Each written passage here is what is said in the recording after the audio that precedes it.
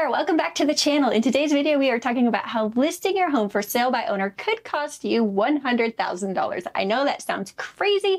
I was surprised too when I saw it. So in today's video, we're just going to quickly take a look at this listing, this for sale by owner listing, a recently sold comp to see if my initial assessment is actually correct.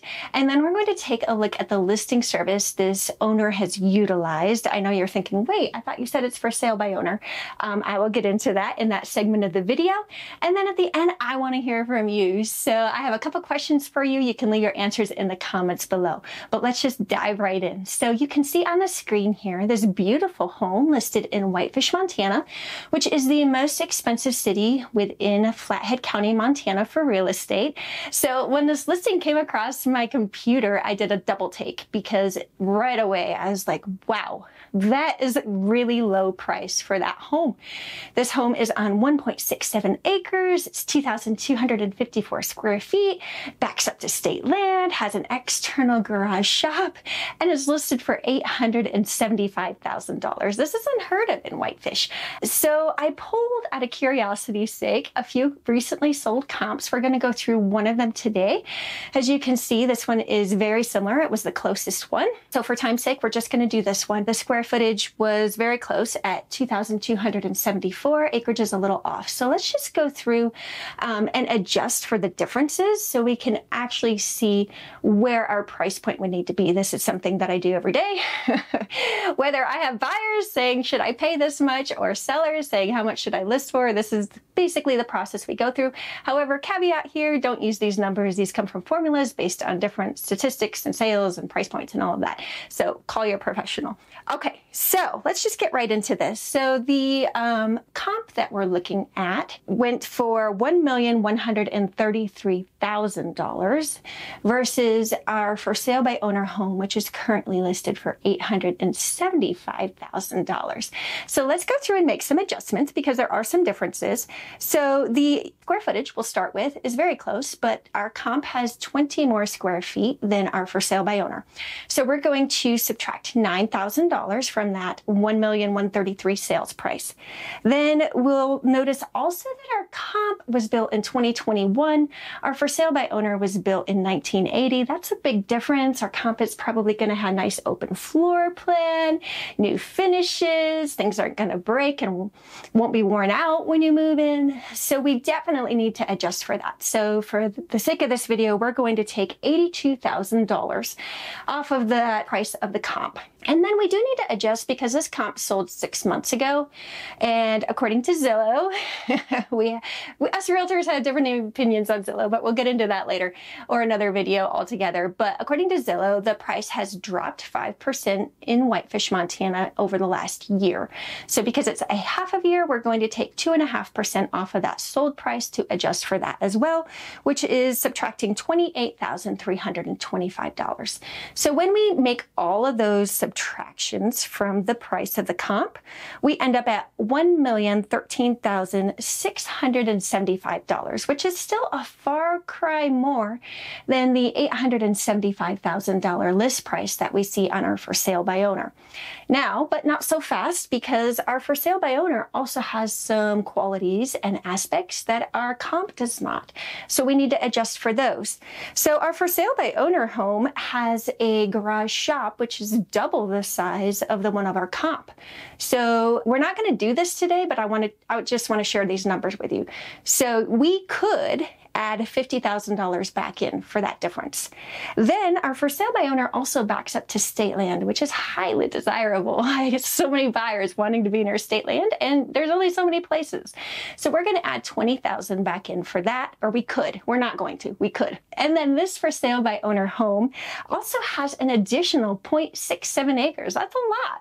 That's like pretty large lot size on its own. So we need to add $75,000 back in. Now, like I said, real life scenario, I probably would, but for today, I want to be super conservative. So this is $145,000 we could add back onto that price, but we're not going to because I haven't seen this for sale by owner home and it only has 3 photos. Another problem with it, from the photos that it does have, it looks lovely, but I don't know, maybe it's infested with rats. Maybe it has some other issues that I can't see. Maybe it's just hoarders live there. I don't know. So we are going to leave this $145,000 off for now and be super conservative in how we figure. So even with not adding that in, the list price that I show we should be at is $1,013,675, where this for sale by owner has it listed at $875,000. That is a huge difference, but not so fast, because this for sale by owner is saving money doing it that way. That's clearly why they're doing it. They're taking on all the work. They're saving money on paying a listing agent to do all the work for them. So we need to figure out commissions, and we'll just subtract what they're currently offering versus what they would pay, most likely, if they had an agent working for them. So when we do that, currently they're offering 1.75 to the buyer's agent and this listing service combined. And if they did hire somebody, they're probably going to pay around 5%.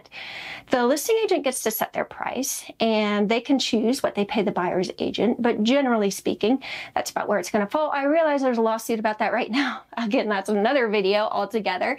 But buyers already have it hard right now. They're dealing with the higher interest rates. They're coming up with down payments. So it benefits the seller to have a buyer. So he's going to go ahead and pay for their agent as well, so that agent can bring him a buyer. So it's a win-win all around. Okay, so 5%, that's a lot. So we need to subtract that, and then also subtract his 1.75 to see where we end up. Well, when we do that, you'll see with these numbers on the screen that it is still a difference. He would make $103,303.75 more on our conservative pricing by having gone with an agent. Now, how did this happen? How has this happened like this? Let's take a look at the listing service. And if you've watched my other videos, I'm not against for sale by owner. I did it myself before becoming an agent. I get it. There are different reasons people do it. Usually financial. Realtors are expensive. I understand that. There's no shame, no hate on my end with that. Again, I've done it, so I'm not judging. However, if you are going to do it, you do need to do your legwork and make sure you're qualified, at least somewhat, to make all of these different calls and wear all the different hats. So this listing service that this man used, it's a flat fee MLS listing service. That's also what I used, not this particular one, but I used a similar thing when we did our for sale by owner, because it gets your listing into the multiple listing service. And as we know nowadays, most buyers are looking online before they even contact an agent. So it is really important, if you can, for your marketing efforts, which is about all of the marketing efforts a for sale by owner usually has, to get on that MLS service. So I get it. I get listing with them, and I've done it myself. So you pay a flat fee, but what the service is not, and it's no shade on the service because they don't say that they are, they're not your consultant. They literally take the information that you give them, they plug it into the system, and it goes. They're not going to tell you, hey, you could probably get more money for this. They're not going to tell you, hey, there's a mistake here, which there is.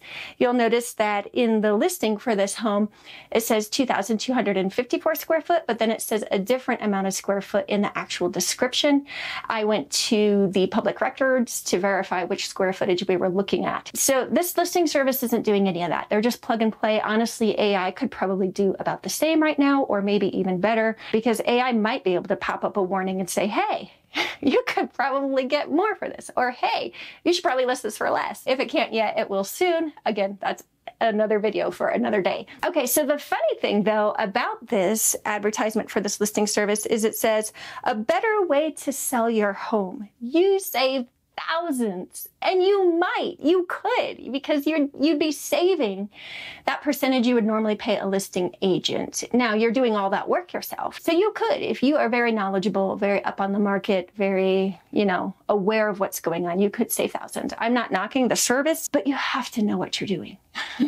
And if you don't, you could lose thousands, 100,000 to be exact, plus.